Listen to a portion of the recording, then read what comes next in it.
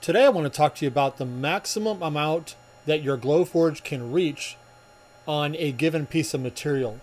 A lot of people think that it's the entire bed size, which is 12 by 20, but you'll find out pretty quickly that that's actually not the case.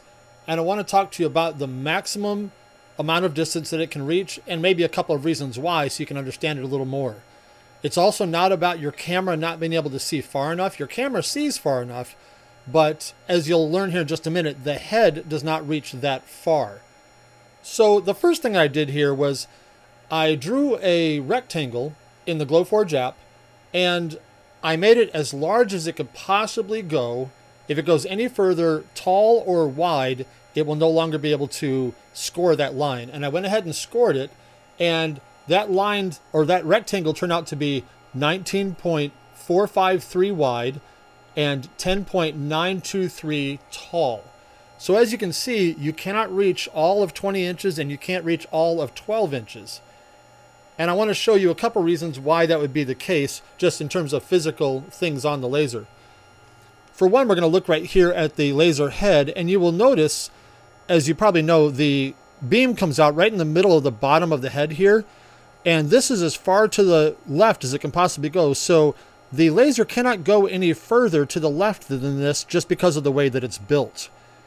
So first of all, when you place your material, if you use material that is not Glowforge size, which I do, I use about material that's about 19 inches wide, make sure that you place the left side of it about in this neighborhood, because if you go any further, you're just going to waste material because it can't reach over there. Hopefully that makes sense.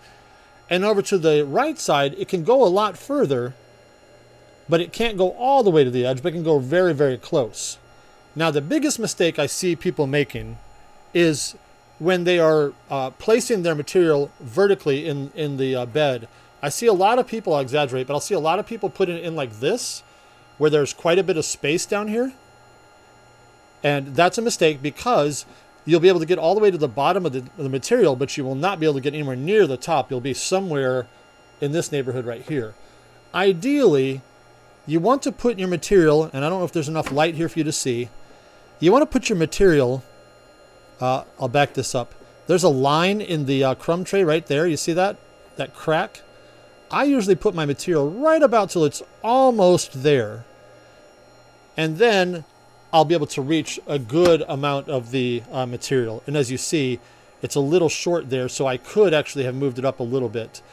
But again, with this piece of 12 by 20 material, you notice that you are not going to reach all of it up here, and you're not going to reach all of it to the left side. So now let me show you with a regular piece of material that I normally use.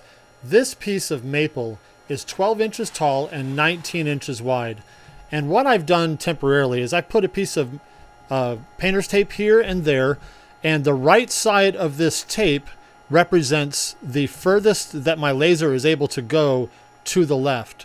So what I can do now to help myself get the most out of this piece of material is just to generally line that up on the left side, like that, if I want to, and then line it up with that same line at the bottom that I referred to there in the crumb tray.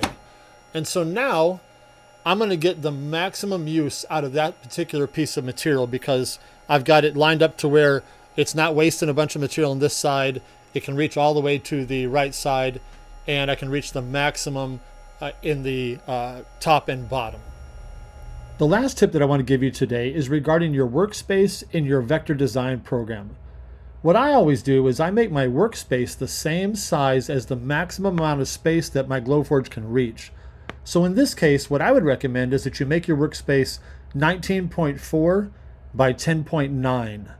You can make it smaller if you want, but don't make it any bigger, because that way whatever you design in your program will fit if you place the wood properly in the bed.